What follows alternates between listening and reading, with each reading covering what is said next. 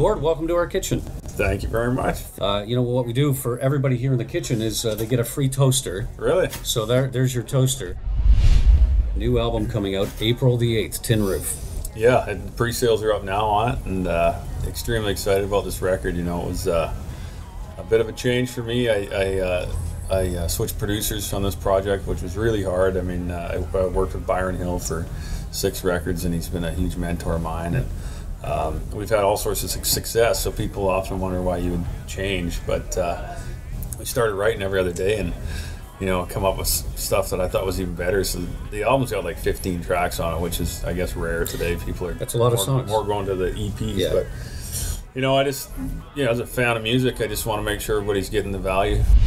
I moved down to Nashville in August and to pursue the U.S. market and mainly be able to write every day with the publishing company I work with, Ole. There had to be some bumps along the way and some little potholes to get through, but I mean, how have they adjusted your whole family? Well, it's a big adjustment, you know. It's especially for your, you know, I've got 3 children, my wife. It's a huge sacrifice for them. I mean, I've been going to Nashville for 15 years and you know, really enjoy it. But basically, it's a great opportunity. It's a, you know, for everybody, it's a unique experience that we can have. And we'll be back in Canada, though. We love Canada way too much, and basically on a 3-year visa down there. Fishing, a big part of your life? Fishing's become a huge part of our life. There's a pond in the neighborhood where we live, and my son, I actually got him into fishing earlier, about a year ago, but he's really into it now. He's never caught catfish in his life, so they catch these big catfish and bass, and you know, it's a lot of fun. I downloaded your app. Mm-hmm. All right, so everyone should get Gord Bamford app, available at the App Store. Yeah, we've really, you know, pumped up our social media. We got a gal working with us now. Yeah.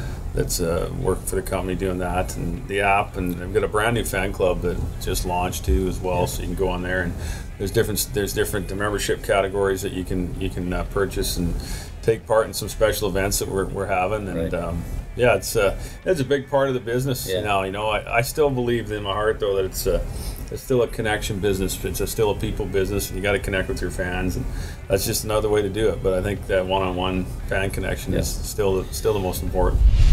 We played last night in the small theater, and I mean, you can hear if somebody yells at you, you can hear what they say, you know, and you can interact with them, and it's a little more intimate. But I think that's the greatest thing about what I do is I just want to get out and play my music, and I don't really care if it's a small town or a small theater or a arena. I think that I mean, we'll really play anywhere, and if people are willing to come see us play.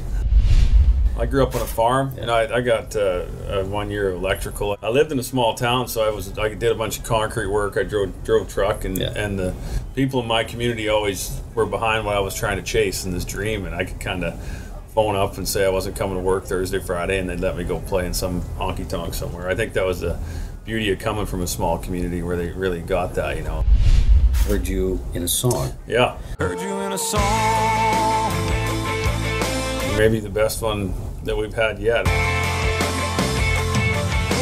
Yeah, a little bit different sound for me, but something that you know, is really happening right now. Tin Roof coming out April 8th. Your tour starts April the 7th. It is certified country. Joe Nichols is going to be on with you. Yeah, excited about that. I've been a fan of Joe Nichols' stuff for a long time. He's had a bunch of #1 hits, and I think it may be the first time Canadians, you know, co-headline a bill with an American. Right, coast to coast, that one. So. And it happens May 24th, by the way, at the General Motors Center. That's our long weekend. Yeah, it was off to a great start here. I think the folks here in this area it was the best start out of the gate. So is that right? I think tickets are really coming, so it's good. Gord, thank you so much. My pleasure. Thanks a lot. All right. Don't forget your toaster.